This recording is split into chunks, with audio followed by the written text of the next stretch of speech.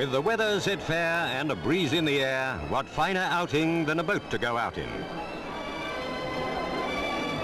Every year, more and more thousands are getting away from it all in a boat. It doesn't matter if you're rich or poor, you can be king of the sea in a craft to suit your pocket. And where better than Earls Court to make your choice? With the 13th boat show underway, you can't go wrong. You don't have to be a millionaire to own this little beauty. She's a 16-footer costing just over £300 complete or $220 in kit form.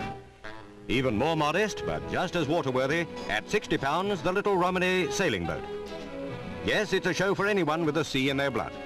And even more proof that size isn't everything, take another look at English Rose III, the rowboat that conquered the Atlantic last year. She's hardly in the luxury class.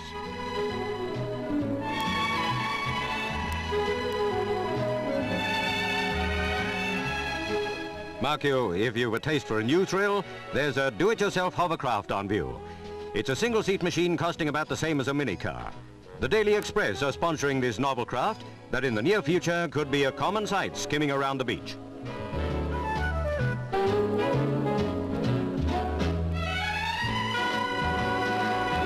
Vastly more opulent is the Aquarama speedboat, bought for £9,400 by Cyril Lord. As for Yolande, the biggest and most expensive craft on show, her owners-to-be won't have to worry about fitted carpets.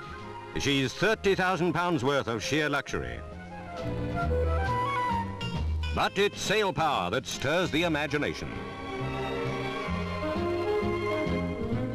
Sir Max Aitken's Roundabout, a magnificent example of ocean-going sleekness, fast, strong, built for racing.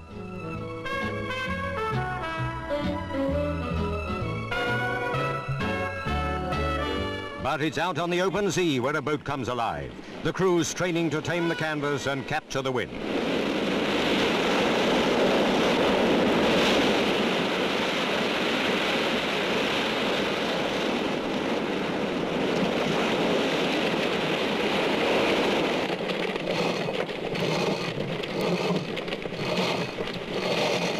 But it's not all go. This is the other side of sailing. For some, a more attractive side. And not everyone has quite the same taste for the sea. Some reckon it's the air that does you good. Equally, others find their pleasure in a quiet afternoon's fishing. Just man and his boat in a gentle tussle with nature.